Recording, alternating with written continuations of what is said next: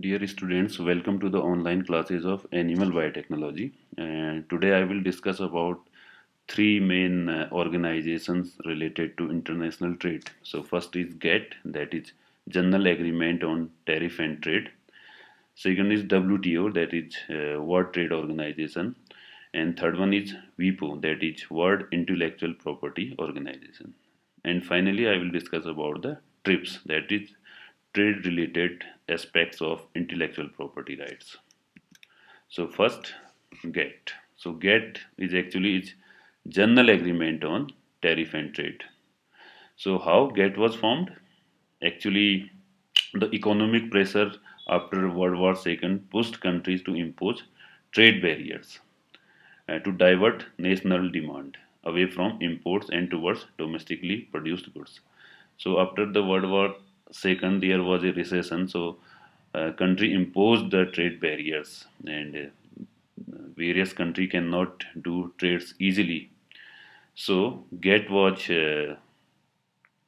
actually formed in 1947 in Geneva, Switzerland, and it was designed to provide an international forum that encouraged free trade between member states. So there were 23 member states at the time of formation of GATT. So the main objective of GATT was to reduce the barrier between various countries for the trades. So actually trade barriers are two type. One is tariff-based barrier, and that is due to the change of monetary value country to country. Like the value of rupees is quite different from the value of dollar. Second barrier is non-tariff based barrier, that is depends on the quality and quantity of the product. So the quality of the product cannot be equal in each and every country. So the objective of GATT was to reduce these barriers for the international trade. Further, its objective was to provide equal opportunity to all countries in international marketing, to increase the demand, to minimize the tariff, to provide proper solution to the disputes, and to ensure the better living standard in the world for every country, whether it is poor country or developed country. Now, if we will talk about the GATT in context of India, actually, as you know, India was the founding member of the GATT, and India has often led group of less developed countries in subsequent rounds of the multilateral trade negotiation, that is called MTNC, under the aegis of GATT. So, actually, the Indian pharma industry, actually, it was only after GATT trade rounds that Indian drug industry was allowed to patent its products. So before GATT agreement, Indian companies, particularly the drug companies, were not able to patent their products. But the price of the patent was very expensive initially. So GATT strengthened the India's pharma sector. They give some money for the establishment of various pharma industry in India, and thus they improved the research bases in India. Now GATT and Indian agriculture sector. Actually, GATT and Indian agri sector is divided into three main phases. So GATT is helpful in the market access, domestic support, and export competition. So if you will talk about the market access, in this all the GATT members were asked to replace all trade barriers and allow Indian suppliers into their country. So thus the tariff was reduced from 24 to 36%. GATT also supported India for the domestic cultivation of agriculture product. So as you know, India is a big domestic market and due to its population. So GATT also helpful in the domestic support, and it also helped India for the export. So Indian agriculture industry has always been strong. So India used to export many developing as well as underdeveloped countries. Now, World Trade Organization. Actually, in 1995, the GATT was succeeded by the another trade organization that was called World Trade Organization, and WTO has initially 153 members, and India being one of its founder member. The head office of the WTO is located in Geneva, Switzerland, and in 2016 there are 160 members of WTO. So WTO is actually is an international body designed to play the role of watchdog in the international trading. So it can act as a watchdog for the control of international trading. So here you can see the members of WTO. The green color are the countries which are permanent member of WTO, and here in some countries are in yellow color. These are the accession countries, or they will get the permanent membership shortly. Now the function of WTO.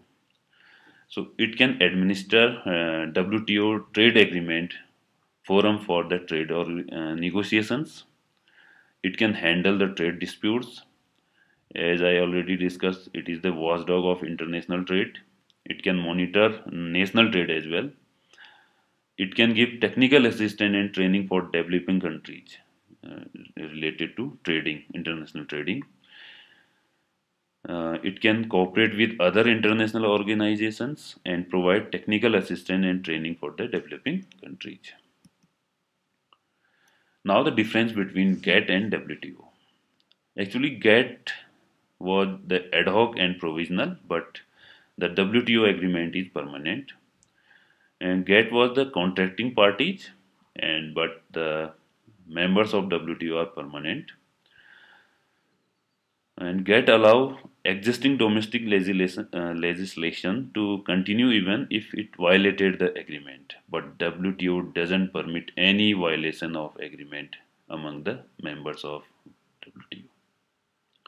And GATT is less powerful, and dispute system settlement is very slow in the case of GATT, but WTO is more powerful, mechanism faster and more efficient, and difficult to block the ruling. So WTO is the main trading organization nowadays around the world. Now I would like to discuss about the WIPO also. So WIPO actually is World Intellectual Property Organization, and it is one of the specialized agency of the United Nations. And WTO was created in 1967 to encourage the creative activity or intellectual activity, to promote the protection of intellectual property throughout the world.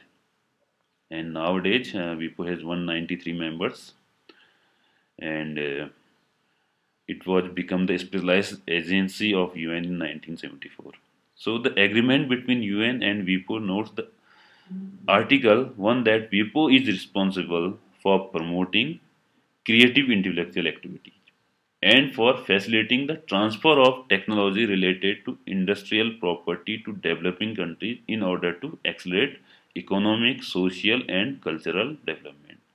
So, WIPO is the main organization to promote the intellectual property or to transfer the technology from lab to the field.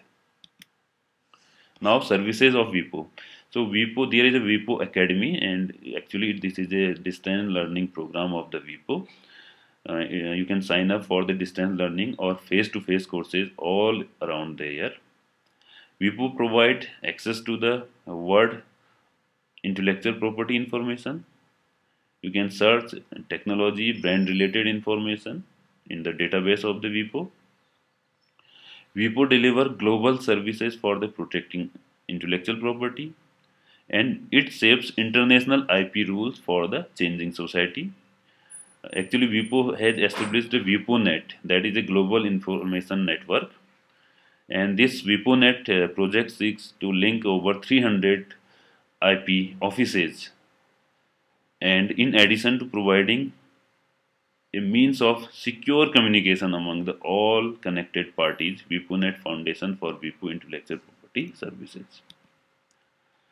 Now finally I would like to discuss about trade related aspects of intellectual property right, that is TRIPS. And As you know, the IPR are the right given to person over creation of their mind. So if you have intellectual creation, and IPR can give specific rights to that person. These exclusive rights are given for usage of certain time period. So the objective of TRIPS is to encourage and reward the creative work, to encourage the technological innovation. It also helps in the fair competition, and it helps consumer protection and transport technology protection. So technology transfer from lab to field is also uh, comes under the TRIPS right.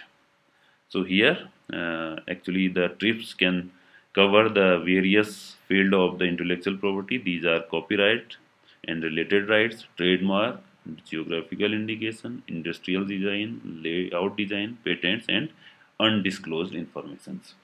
So these seven fields are actually covered under the TRIPS.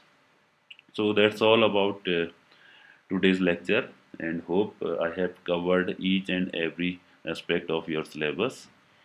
And now it's time to uh, revise your syllabus, and you can go through the every lecture which I have provided you through WhatsApp and YouTube. And all the best for your examination, and thanks for your attention during all the lectures. Thank you very much.